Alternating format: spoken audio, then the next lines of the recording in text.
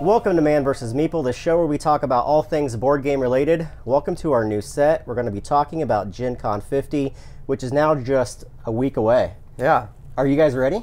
I'm really ready. It's been a long year waiting for this. It's so huge. I mean, they've sold out. This is huge. Yeah, it's never happened. This is the first time, right, that it's ever sold out. Yeah, I would have never imagined that even being possible. It never really entered my mind, and I know it's been in like the mid-60s in the past. What do you think the sellout number is? I have no idea. I don't know. It's got to be It can't 65, 70,000. It can't be much more than that, right? Well, they did. They opened up all the stadium this year. Yeah. Which makes me very worried, too. I mean, Gen Con is by far my favorite convention, probably for the fact that it's in our own backyard, right? I mean, this will be my 22nd time going to this convention.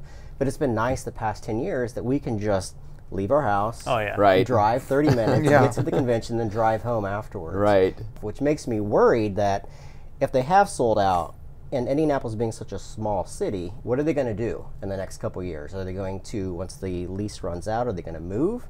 Are they going to go out west? Yeah, I don't know. You're seeing like That's Comic-Con the and all debate. these other big conventions.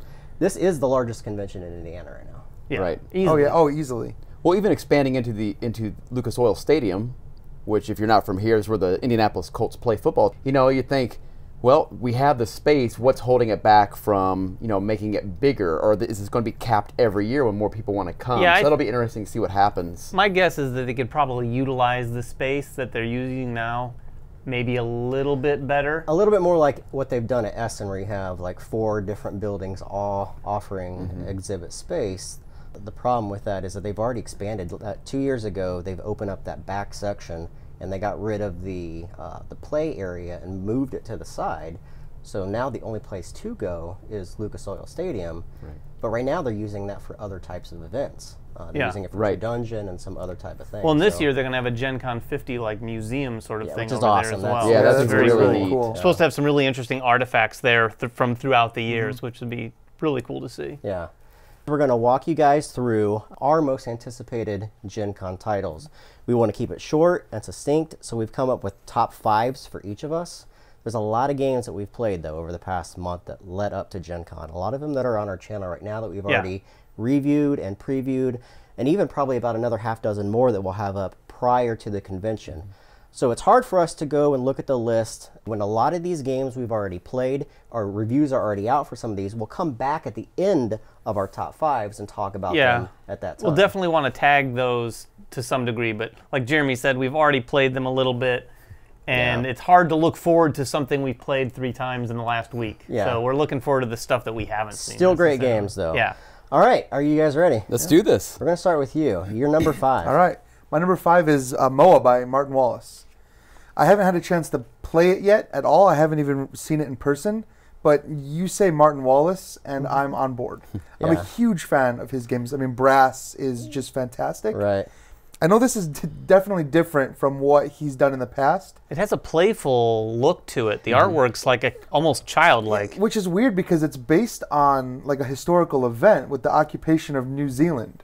Really? Yeah, and the birds that you take on, like you take control of these birds, are supposed to be the native tribes that were basically, but he's made it more playful. I mean, it's birds, under invasion from these mammals that have come in and tried to take the land. So it's area control. And it's hand management. You're playing cards from your hand to control these areas and keep the mammals at bay, and that's how you score your point. Yeah. It reminds me of last year he was involved with Via Nebula, which is also a more sort of family-friendly Martin Wallace game. That was a beautiful looking game when that came out. Yeah, Mo is very similar in art style to that. So I'm interested to see how it plays. I don't think it's on sale, but I believe they'll have demos of it set up at Gen Con. Cool. Very cool. What do you have? All right, my first one is Affliction Salem 1692. When I was going through the BGG list, which I think most of us got our games from, I'm flipping through and I saw this, and the cover looks fairly just general, and I was like, oh, this is interesting. Obviously, it's about the Salem witch trials. I started digging into it. It was a Kickstarter last year, but it's going to be for sale at Gen Con, and it's a worker placement type game.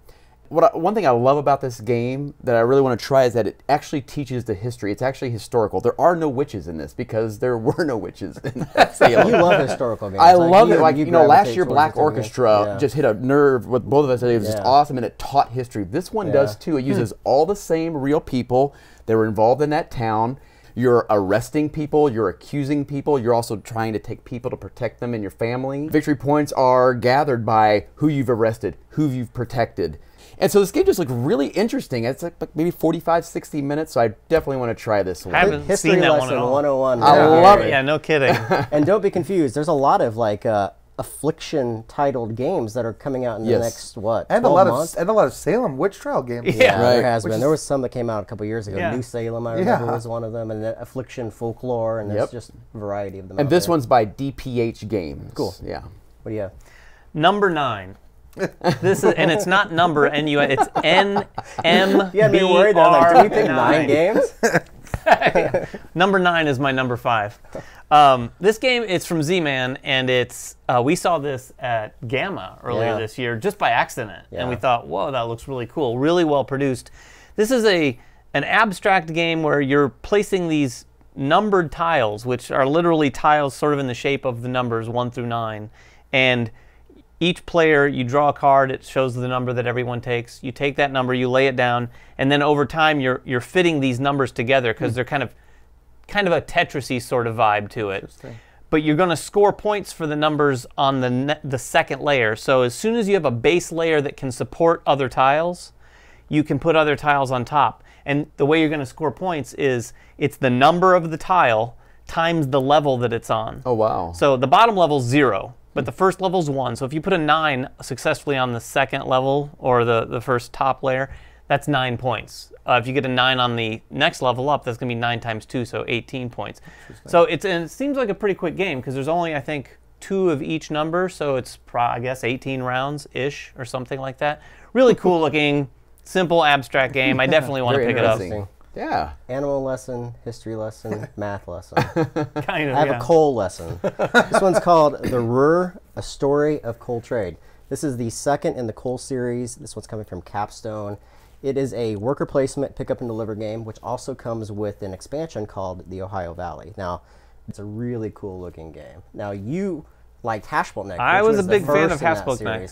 My favorite thing about Ruhr is the fact that they've changed the name from Rushafart. Yeah. That's super Oh, that's better. Yeah. All right, going back to you, Ryan, you have number 4. Yeah, actually my number 4 is one that was just recently announced. Kind of a surprise release, and that's Century Golem Edition. We just heard about that today, I think, right? Yeah, Century Spice Road came out at Origins and was a huge hit. Yeah. Basically, it's a new skin. It's a new fantasy theme with these golems, which just looks so cool. I mean, the artwork is a huge draw for me, and I think I would come back to this one.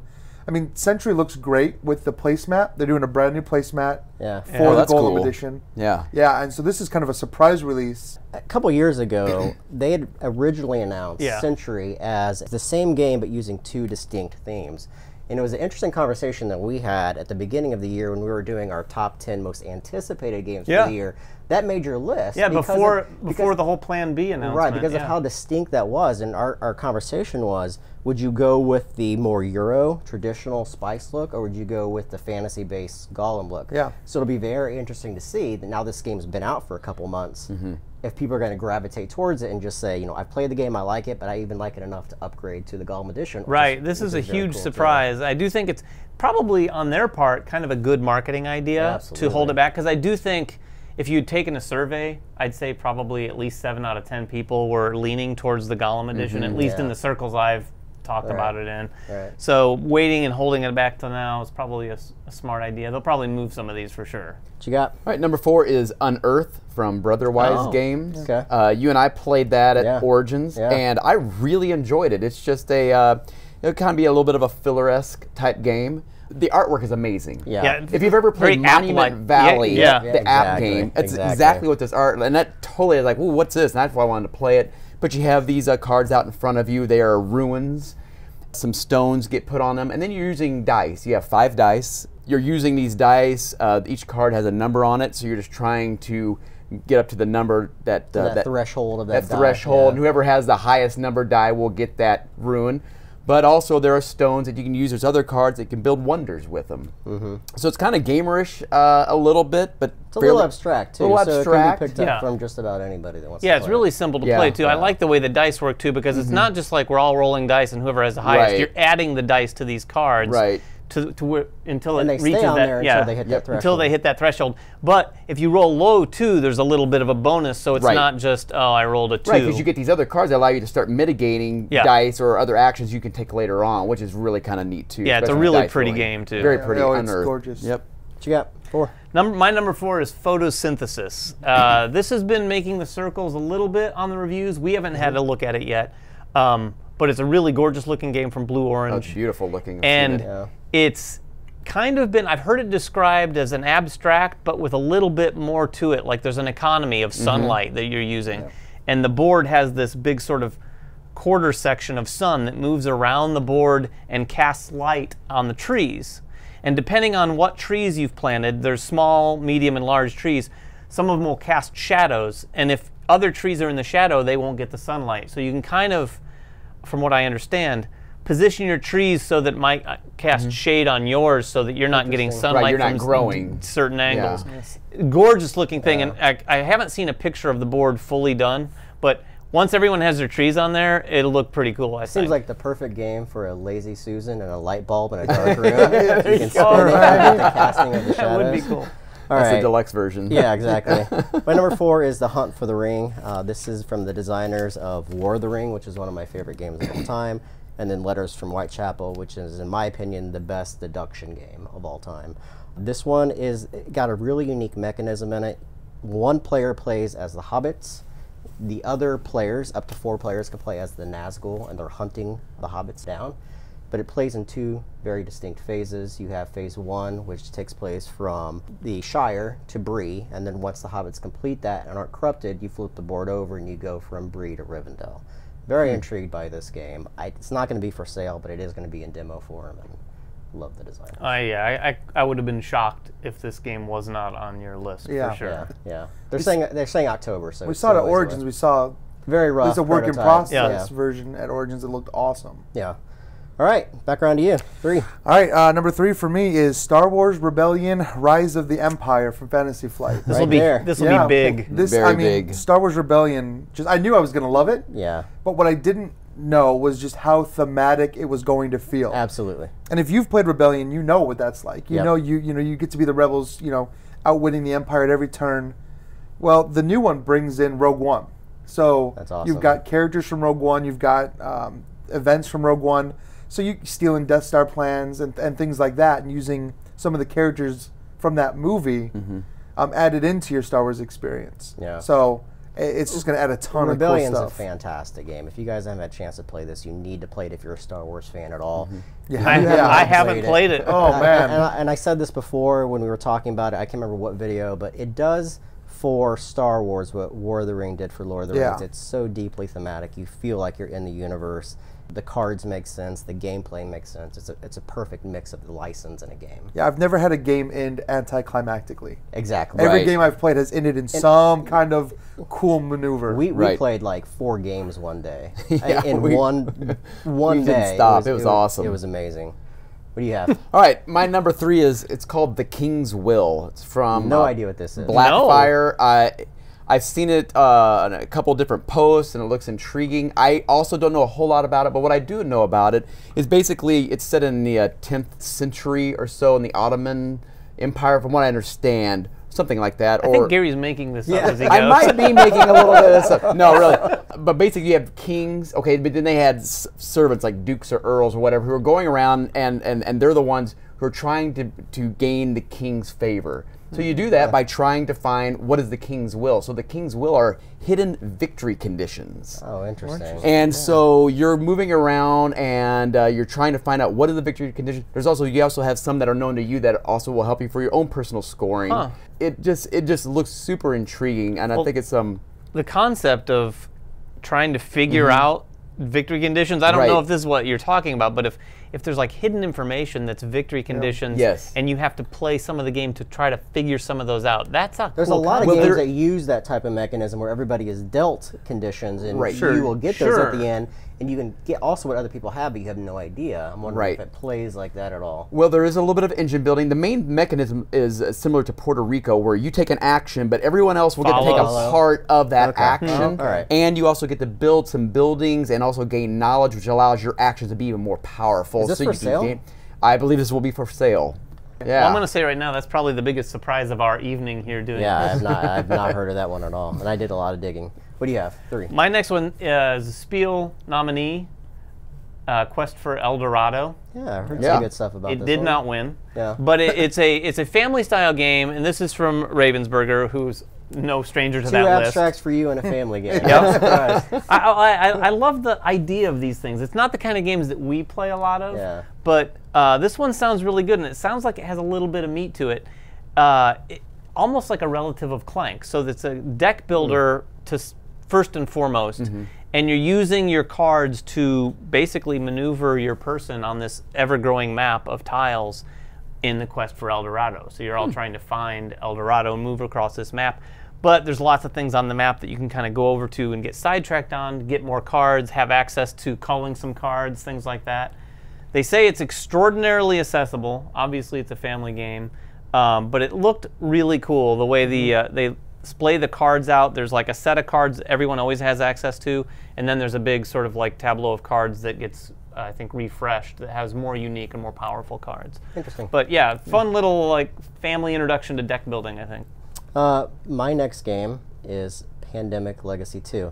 I have a kind of a thing going here where none of the games I have are for sale except the rear. Okay, well anyway, Pandemic Legacy 2. I think everyone's excited to play this one. It is not, from my understanding, a continuation of the original game. It's a complete standalone. I don't know if it has any things that you take from the first game I think they would keep that a secret. Yeah, it's still very much a secret. There's still hidden boxes in the game, but from what I understand, there's now floating stations in the ocean called havens, and there are some cities some of the largest cities in the world survived from the original pandemic, so you're kind of using your havens to go back to work with these original cities that are still alive. That's about all we know. I mean, and it looks completely like a whole different layer added on, It looks like a completely different pandemic game that we were used to. The thing I've said about Pandemic Legacy, the reason why it was so good is because it was built over a structure of an existing pandemic game, which is a fabulous cooperative game. I think this is wholly different than the original Pandemic, so it'll be interesting to see if the gameplay portion of it stands out. We already know the Legacy portion was awesome in that game. So. There's even rumors that there might be scratch-off areas on the board. That'd be awesome. What it looked like. Looking at the board, that's what it you can do to alter the gameplay state that give those people those water cooler moments where they do something and they're like, I can't believe we just did that, and it's changed the gameplay dramatically. Yeah, that'd be awesome.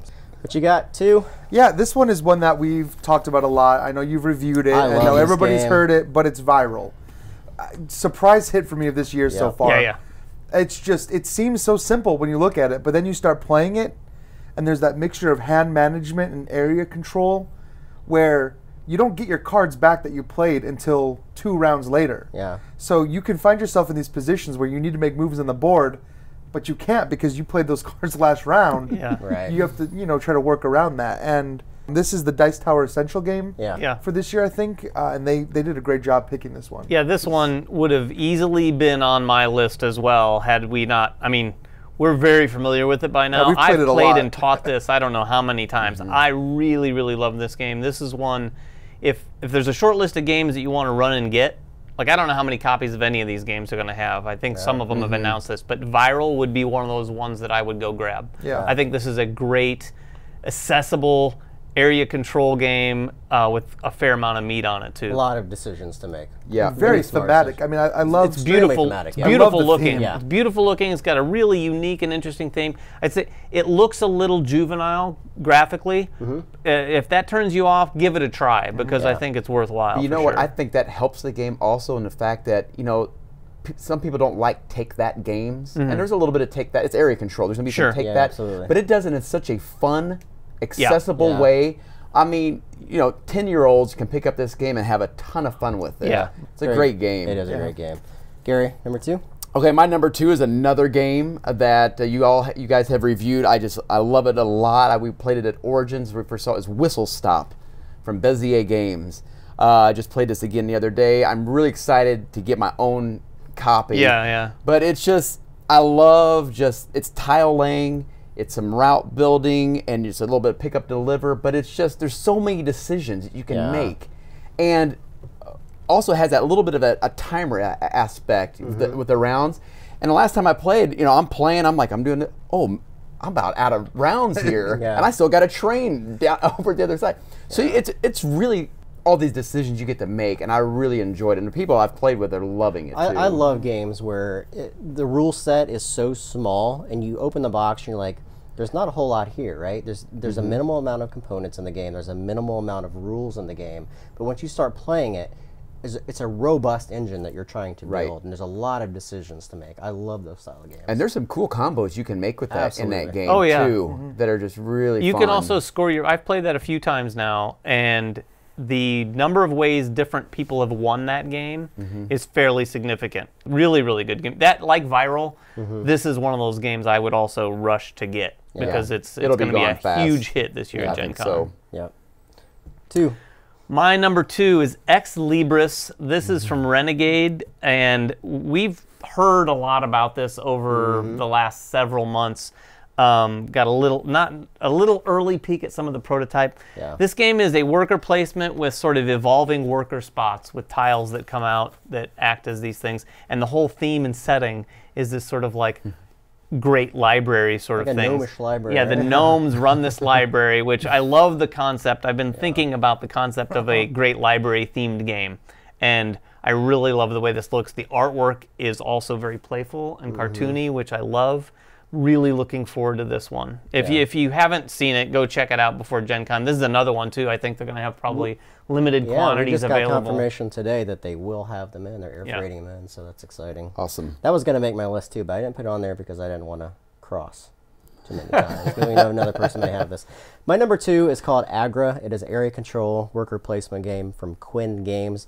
There's almost no information. There's not even a rule book on it. Except some crazy pictures. It looks fantastic. The parts that I do know about it is that, as I said, it is worker placement and has area control. It takes place in Agra, India.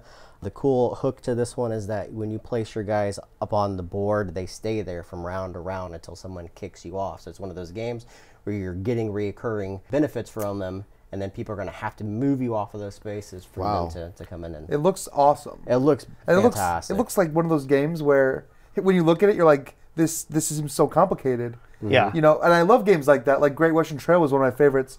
People walking by Great Western Trail look at the board and say, I can't even tell you what's going on here.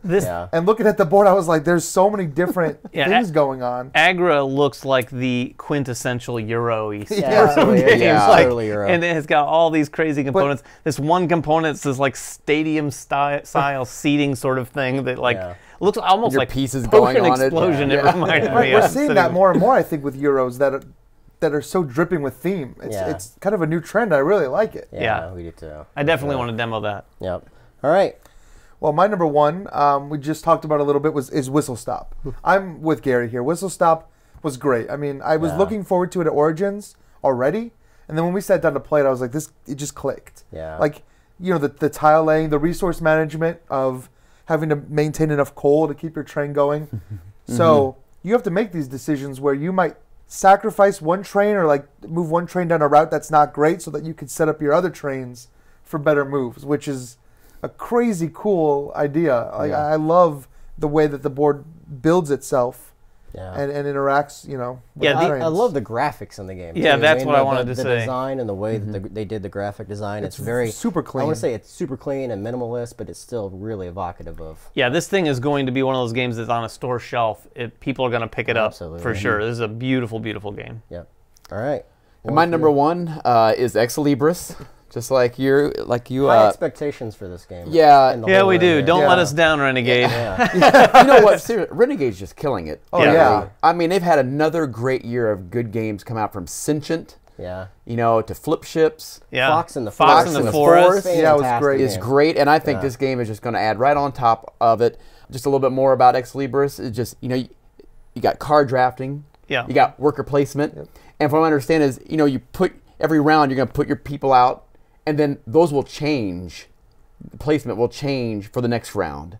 So there's going to be a lot of just crazy, it sounds like neat actions going all around all the time, and you're just building up your personal library to become the great librarian. I can't wait to see. I still haven't seen like a full picture of the entire components splayed out. I've just seen the box cover. We've seen pieces here and there.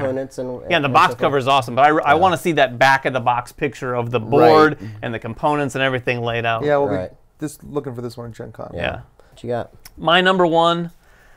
Terraforming Mars, Hellas and Elysium. Surprise, surprise. You guys know I'm a huge Terraforming Mars fan, and I'm dying. This couldn't not be my number 1 for sure. Now, I know this is, some people are like, well, it's just a couple boards, but I talked to them back at Origins, and the way that these games are themed around these boards is really cool because it changes things up.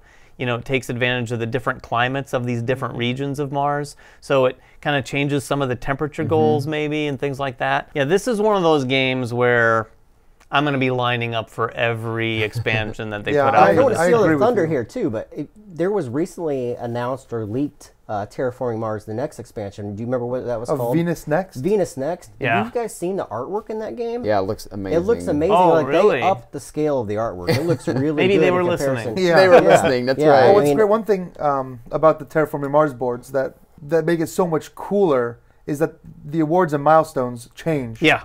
It's going to be awesome. It extends the life of the game. Yeah, absolutely. Sure. My last game, again, is a game that's not available. It's coming out at Essen, and I could not mention it. It's a Stefan Feld game. It's called Merlin. It's a point salad game. It looks, again, beautiful. However, it uses a rondel. And when you look at this board, and I'll throw up a picture of this, the way that the dice are organized in the center of the board reminds me of Troyes. And that's why I picked it, because I get some shades of Troyes in that. It may not play anything like Troyes. So I don't care because it's Feld. Note to publishers, make games with a bunch of dice in the middle of the board. You'll have Jeremy on it. And throw dice in, right. I love seeing a rondel used well. And this one's by Queen, too, so which is kind of strange. I don't think Feld's ever released a Queen game I don't think so. This would I wasn't sure whether this was going to be at Gen Con, or I definitely would have put this on my list, too. There's been some talk that it is. I've read some forum posts that they're going to have a working copy there. I'm going to hunt it down. Oh, I'll definitely demo this for sure. Yeah. Absolutely. What a cool theme, too. Yeah. For sure. Yeah. Merlin, so. As we promised, let's talk a little bit about just the games we've played. We've already talked about Whistle Stop. We've already talked about Viral. I've got another. What do you have? Codenames Duet. Yeah. I know some of us you like it, but not maybe as much as Codenames because doesn't have the party. It doesn't have the party aspect to it for sure. I think this is my new favorite version of Codenames because I can play it with 2 players, like specifically that. It makes it more of a gamer's game. This thing is going to be available. If this is the first it's available, it's going to. I think it'll blow out. I mean, they'll probably have a ton of copies, I would imagine, but this one will do well. Speaking of blowout too, Legend of the 5 Rings is oh yeah. They're doing a huge release tournament. Yeah, we just got our review copy of that. We haven't had a chance to play it. There's a whole bunch of stuff up on this wall that we put up. Fate of the Elder Gods is coming out. Kickstarter. Yeah, we played that a couple weeks ago. That was a lot of fun. It's got a lot of cool mechanics. There's some great Wasteland Express delivery service, I think, comes out of Gen Con. That does. This War of Mine, which is getting really good reviews. A game up here too that I cannot not mention, Bunny Kingdom. This game is fantastic. Richard Garfield always makes good games, but this one has card drafting and area control, and it's done in a very light and whimsical theme, but it also has a ton of gameplay with the way that you draft these cards. One of the best drafting experiences I've had in a game. Honestly, it's so much fun, and the decisions are so tough because you think you're doing one thing, and then you get this card, and you're like, oh man, that looks really good. Should I do that? And you're giving up other cards almost every turn. You're passing up cards. You're handing them over to the next guy going, oh man. I don't want him to have these, but I have to give them to him. Well, they were such a fun experience. I want to play that again a little bit more because the first couple times we played it, I didn't really get into the sort of keeping you guys in check sort of aspect of that game. I was just focused on what I was doing, and you guys had these massive fiefs. I'm pretty sure I came in last place. Yeah. Citadel's coming out from Passport. That's a fantastic cooperative game.